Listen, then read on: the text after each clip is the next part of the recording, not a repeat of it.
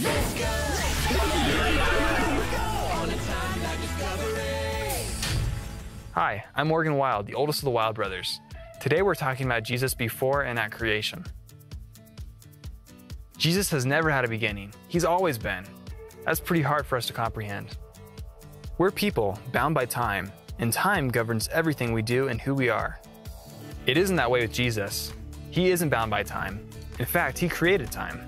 And before the very creation of the world, he was there and had a plan of salvation for the nations. What a blessing to know that today, out in the far corners of the world, there are pockets of people who are just now understanding the plan that Jesus has for their lives. In order for these people to experience salvation and forgiveness for their sins, Jesus put this plan into place long before the foundations of the earth.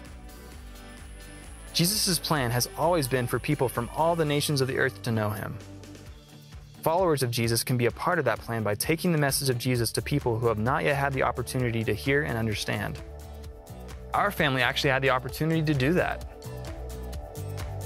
Before the creation of the world, Jesus planned for the Wana people to know him, have his word in their language, and use their lives to glorify him.